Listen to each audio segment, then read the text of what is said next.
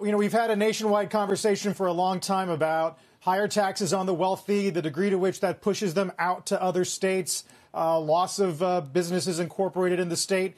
Clearly, you've made a political calculation that this is worth the risk. Why? Yeah, I think this is something that progressive tax rates that the majority of states have. Illinois doesn't have it because it's not in our Constitution. However, we've had progressive rates at the federal level for more than 100 years. And in that time, we've seen tremendous economic growth in our economy.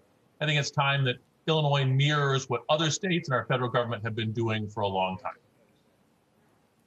Do you think Griffin and Zell have had any impact at all on sentiment regarding this? Yeah, I think in Illinois there has been a lot of advertising, a lot of messaging on this issue. Not all of it entirely factual or accurate, but we don't really have a competitive U.S. Senate race.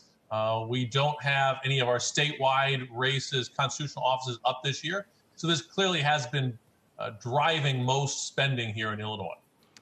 Mr. Treasurer, good morning. It's hard for me to see how you tax your way out of Illinois' problems. I mean, if that was going to work, shouldn't it have worked in 2011?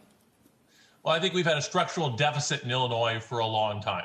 I think it's clear that there are budget deficits not just being faced by Illinois this cycle, but by states across this country. And a big part of that has to do with COVID and this pandemic. And so I think it's imperative that the Senate comes back and passes some kind of economic stimulus for states and municipalities. But what about spending? What about that real structural issue? I mean, given COVID on top of everything else Illinois has been facing, are you ready to really take some big sweeping actions and try to put this problem to bed? What are you going to do? Well, I think there's an election tomorrow that will determine whether the General Assembly has the ability to have graduated rates. I'm hopeful that passes. If that doesn't, the General Assembly will be coming back during veto session in a couple of weeks.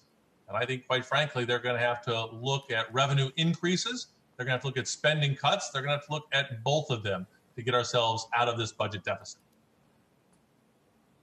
How would you explain or characterize the nature of spending cuts so far? Have you, to use an old and bad metaphor, are we cutting into bone here? And if there were further cuts on the line, where do you think they would be centered in the months to come?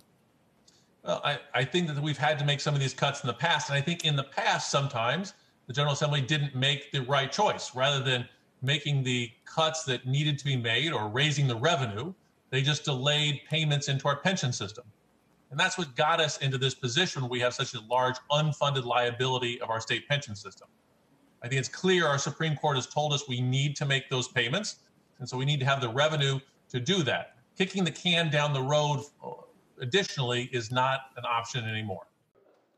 Shepard Smith here. Thanks for watching CNBC on YouTube.